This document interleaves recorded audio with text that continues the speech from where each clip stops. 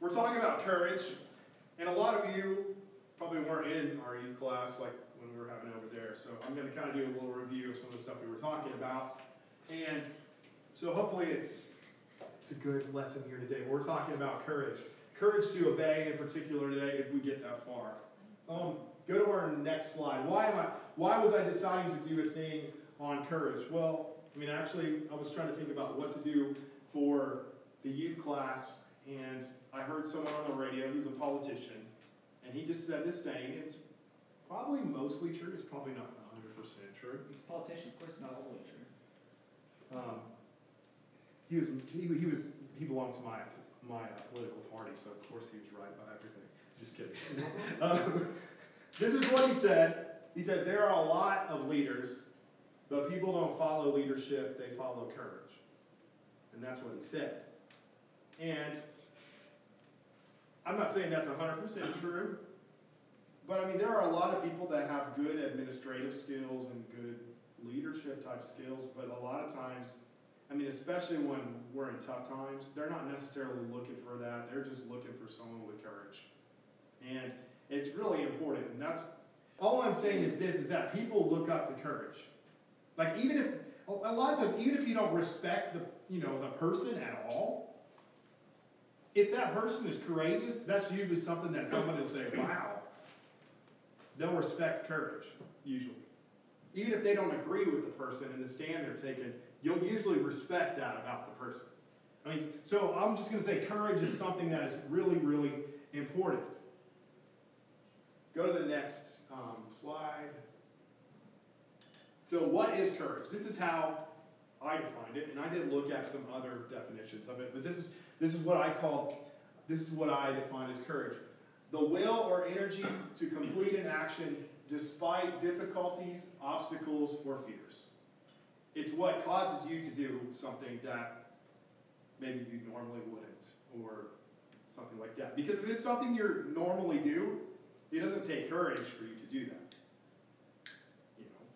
Now, anyways, so that's really what courage, I'm defining courage as the will to go on further, despite your obstacles, despite whatever is coming against you, despite all the odds against you. And that's kind of what I define as courage. If you guys have a better definition, please let me know, and I will change it. So, you guys have a better definition? Okay, so this is kind of what I want to go into is, where does courage come from? Well, where does it come from? Well, it can either come from inside, I have internal forces inside of you, or it can come from outside you. So like I have internal forces, I would say this, like, and this is where ideally we want courage to come from. We want it to come from within us, from within our heart. And that's how we want. We want to be courageous people. And we want to have courage because that's what we are. We're courageous and all that stuff. But that can take time to develop that type of courage. And I think when you look at different things, there's different factors that can motivate people to courage. Like for instance, like if someone has like a really strong duty to their country and duty to others or duty to their kids, I guess you could say love, that'll cause them to do something that they normally would not do. So I mean that comes from the heart. It's that love that you have for your kids or for your country or whatever. That's one thing that can motivate courage. When that love is greater than your fears, when that love is greater than your doubts and your inhibitions. Or it could be faith. If you have confidence in, in God or your commander that's telling you to charge or advance, you can do that. You can, because that's like a faith thing. That's like a heart thing. That's an internal thing. I have hope in there. Maybe you don't think that, you don't know that you can win, you don't know that it's going to this, but you have a hope that everything's going to work out all right, and sometimes that hope can lead people to go even, and do a great act of courage. I have principles. So all I'm going to talk about there is sometimes courage comes from within. We have to. I'll social, I'll get against the wall. Okay, so another place that courage can come from is from external forces. What's that mean? Okay, well sometimes courage doesn't come from you. Sometimes Zach gets courage because his coach is like, you can do this, you can go, you can defeat the enemy, yo. Pretty close. Go get a concussion. And Zach's like, yeah. Yep. And then he runs out there. It doesn't come from Zach, it comes from someone else. Sometimes you get courage from other people. So sometimes courage doesn't come from you, it comes from other people. Like other people motivate you. Or, the evangelist says, you can live for God. You can repent here at the altar. You can do it. And that other person gives you courage. So sometimes courage comes from other people. Then I have grace of God. Sometimes courage comes from God directly.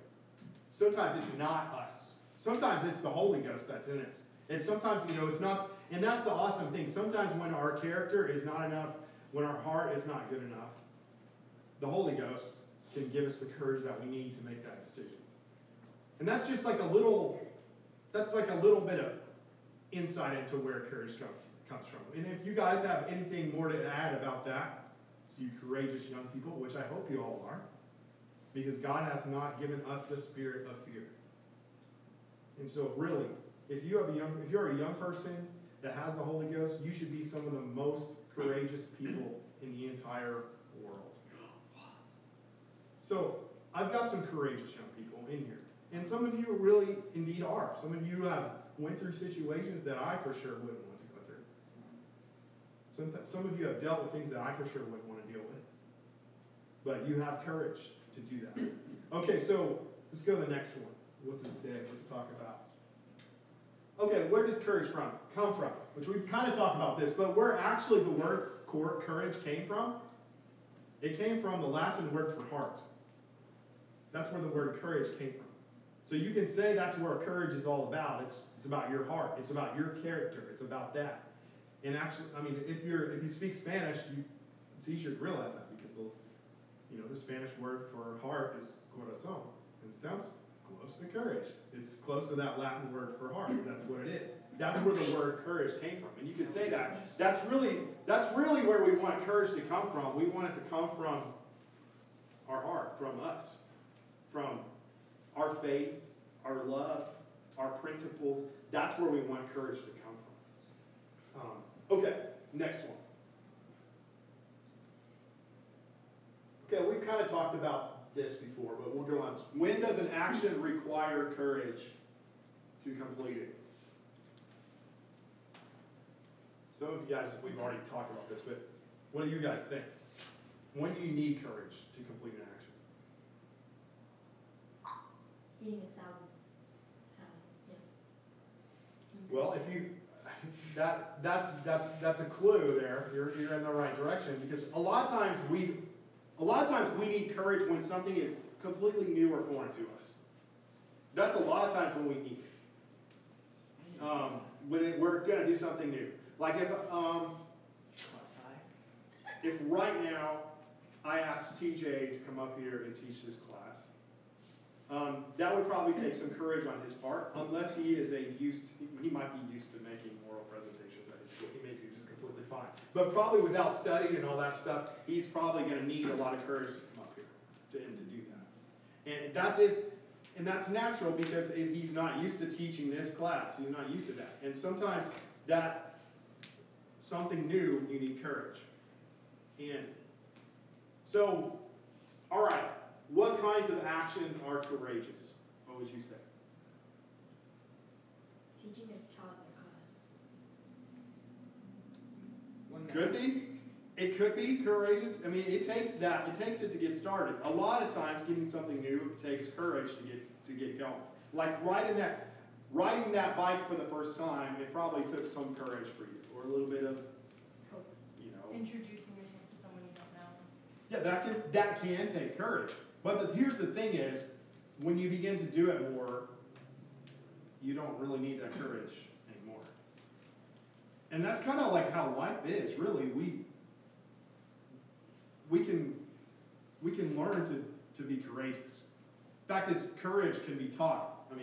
Just by stepping out and things like that. Like, it can be hard to make friends at first, but if you step out and do it, you can do it. And sometimes that does take courage, but although I wouldn't say that's a particularly courageous thing. Like, I'm not going to say, start singing, oh, Eliza made a new friend. Did you ever know that you were my hero? And I'm not going to put, you know, we don't really think that's... There's a lot of things that we do that take courage, but we wouldn't necessarily consider it heroic or super courageous. But the truth of the matter is every single one of us has to have courage. You know, there are people that have fears, like, have you heard of agoraphobia? Is that when you're afraid of ogres? No. You're afraid of going outside. Homeschool. There are people that are absolutely terrified to death of going outside of their house. And so I would say, you know, it would take courage for that person to actually step outside their house and learn to conquer their fear. But if Casey does that, I'm sorry, I'm not going to be singing him, Did You Ever Know You're My Hero? I'm not going to sing that to Casey because he decides to go outside. But the only point I want to make is that a lot of times courage starts small. It starts small, doing that. And we all need courage just to function. And it's something that we get used to. Anytime we step out on something new, it takes courage. Okay, if an act takes courage to complete it, is it courageous? That's kind of the same thing. It's not particularly courageous. Well, what's your definition of courageous and courage? I'm just asking you all. 6 different words. What's your definition? Something courageous would be a firefighter running into a burning building. Yeah. It would be courageous for you to do that, wouldn't it? But if that person is used to doing that, it's still a courageous act. I would still say it is. But it probably doesn't take them as much courage as the first time. Takes courage. And that's one thing I want to say. Courage can be developed on your part. So some of you that are afraid to witness and afraid to talk to people, afraid to make friends, sometimes it just means you just need to go out there and do it. And that's a way a lot of things are. Sometimes you just have to go out there and do it. And you'll develop the confidence to be able to do that type of thing eventually. Probably. Maybe not necessarily, but I mean, I'll just tell you, Neil, the first time I had to teach a Sunday school class in front of 8 and 9 year olds, I was probably a little terrified. Sometimes you all scare me. But but the truth of the matter is, the longer you do this, you don't care. It's like, hey, I'm in a burning building full of burning young people. Whoa. And I'm fine. I'm just kidding. Go to the next. Let's go to the next slide. Okay, here's another question. Is courage always positive? No. Robbing a bank takes courage. For the most part, courage is a positive thing. I would say yes, but obviously if it's false courage, like if I'm courageous because of a false idea or a false hope or something like that, it's not particularly that good a thing for me. Fly. Like for instance, a suicide bomber, they're courageous? I wouldn't say it's a good thing though. Maybe, it's not necessarily a good thing. So I'm just going to say this. A lot of times courage, it depends on your heart that you have. You want your courage to spring forth out of the love that you have for God and for others. The faith that you have in Him. And it really depends on the action that is done. I mean, like for instance, you might say it takes courage for me to be rebellious against my parents. That's not necessarily a good thing, though. Depending on what my parents, it's never good to be rebellious. Never good to be rebellious. There are times that we may have to disobey our parents, if they're telling us to murder our aunt or something like that. Then we need to, but we don't have to be rebellious to them. But I'm just saying, like, courage is a good thing. It's not always positive, but a lot of it depends on where it comes from. It comes from your heart. And obviously, sometimes, you can get bad encouragement from people. Like peer pressure, we can call that. That's kind of a bad form of courage, you might say. All right, next one. Okay, here's another question to ask you all. Is courage the absence of fear? No. No. Fear keeps us safe. Sometimes. For the most part. Sometimes. And the reality is a lot of times But if someone's afraid to go A lot of church, times we have natural fears or doubts, I guess. And what really makes it courageous is not when there's no fear at all, but it's when you do have fear. You know, going up there to sing that solo, and you do it anyways, even though you think that you look stupid and think that you sound stupid and think that you'll fare miserably. That's courage. That's courageous to do that. When you're out there, and I've been there, and your hands like shaking because you're so nervous. You don't know why, but you're nervous. That takes courage, and that takes more courage than that little, 3-year-old that can get up there and just sing the mic with no problem at all. Like Zach's sister Michaela can just. Hey, she's given the mic and she'll sing. It's not courage on her part because she has no fear at all. She just likes to scream in microphones. So, okay, let's go to the next one. Okay, this was kind of our key verse for our series we're kind of going from the book of Joshua. And this is what the Lord was telling Joshua. In Joshua 1:6 through 9, it says, "Be strong and of a good courage, for unto this people shalt thou divide for an inheritance the land which I swear unto their fathers to give them. Only be thou strong and very courageous, that thou mayest observe to do all the law which Moses my servant commanded thee. Turn not from it to the right hand or to the left, that thou mayest prosper whithersoever thou goest." And I'll just go down to verse 9. "Have I not commanded thee? Be strong and of a good courage. Be not afraid, neither be thou dismayed. For the Lord thy God is with thee whithersoever thou goest." And if you read Joshua chapter 1, it repeats itself time and time again. God tells Joshua, hey, I'm on your side. Hey, the promised land is yours. But this is what you need. You need to be strong and courageous. You need to be strong and courageous. You need to be strong and courageous. You need to be strong and courageous. It's like that repetitive. Now, he doesn't do that as directly as I do. It's spread out a little bit more. He also says follow the commandments in there too. He says that as well. But I mean, that's really the emphasis that God is saying. And I wanted to say that in a lot of ways, I know that was God's promise there to Joshua, but in a lot of ways that applies to us here today too. See what my next slide says.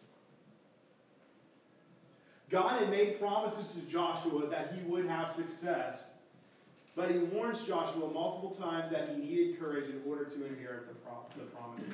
And I want to tell you, God has made us a lot of promises too. Actually, promises like Joshua. I mean, just as real as the promises that God made to Joshua. God gave us those promises that we would succeed, that we could be saved, that we could have salvation, that we could go to heaven. God made promises like that to us. Those are promises. But a lot of times the only thing keeping us back from achieving those promises is we need courage to do it. We need courage to succeed. Because really, God gave Joshua all those promises, and it was true. But he says the thing you need is courage.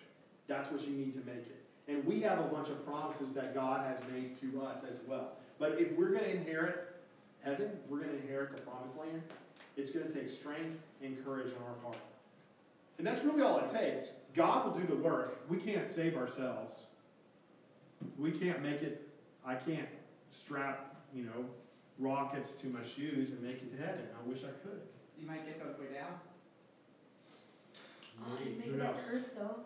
All right, let's go to the next slide. You might make it there on the way down. Let's go to the next one, too. True. Yeah, because like the impact. Okay, some things I want to point out about Joshua. You could just die in space. Here's the thing about Joshua. Joshua had went through many of the same experiences that everyone else in Israel had. For instance, he had seen the Red Sea parted, but so had everybody else. He'd ate some of the manna from heaven, but so had everybody else. He'd seen lots of those miracles that Moses had done, but so had everybody else. And really what made Joshua different from these other people is he learned about the experiences. And I'm just going to say that's something that's so very important. A lot of us go through things in situations where we can see that, God is moving in our lives and God is doing things, but we have to learn from those experiences. And Joshua is someone that learned from those experiences that they went through. And that's what separated him from others. I mean, there were other things too, that he did. And he was always willing to remember and learn from his experiences that he had. All right, next slide.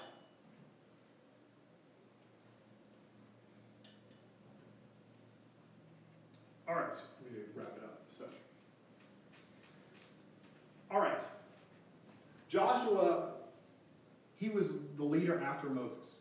Moses is like the greatest leader in history. It's like being the president after George Washington. Nobody will remember you if you're the president right after George Washington, unless you're a nerd like me. Then you would remember the next guy. But that's the way. It can be hard to follow a great leader, and Moses was a great leader. But God had promised him that I would be with you. And he told him, but you're going to have to be courageous. And here's the thing. Joshua had to do some things that he had to follow some strange commandments from the Lord. Because God didn't fight the battles like everybody else did. All the other nations would. Like, for instance, Jericho. God gave Joshua a plan to go against the city of Jericho. And the city of Jericho was a great city. Go another slide, and maybe 2 slides. There's like a picture. There it is. Okay, this is like a model of what Jericho looked like. It was a city built on a hill, and they had 2 walls that you had to breach to go through there. And, Joshua didn't have a professional army. He had a lot of people, but they were just slaves from Egypt. That's what they were. And Joshua had to go up against this city. In fact, as most people think that,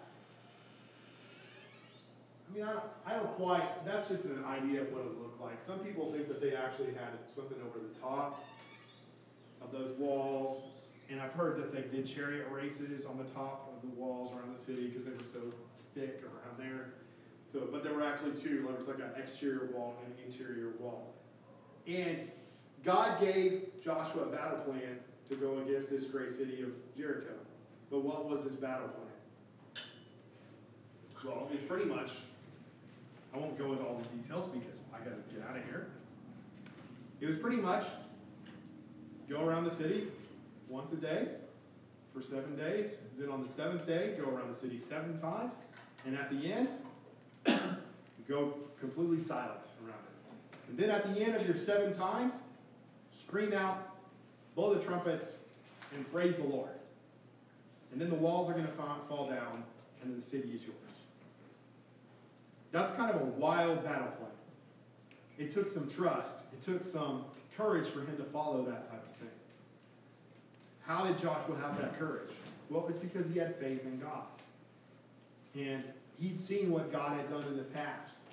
And sometimes that's where courage comes from. And a lot of times it takes courage for us to obey things from the Lord. Sometimes God's plans for our lives don't necessarily make a lot of sense if we're just thinking at it and looking at it with our own human understanding. But I'm just going to tell you this. When you trust God, you're not just trusting Lincoln Hughes. God knows a little bit more than Lincoln Hughes, and God's a little bit more powerful than Lincoln Hughes. A lot more, actually. So sometimes in life, we'll face situations where it takes courage to obey. When that doesn't look like it makes sense. But I'm just going to tell you this. I know in whom I have believed.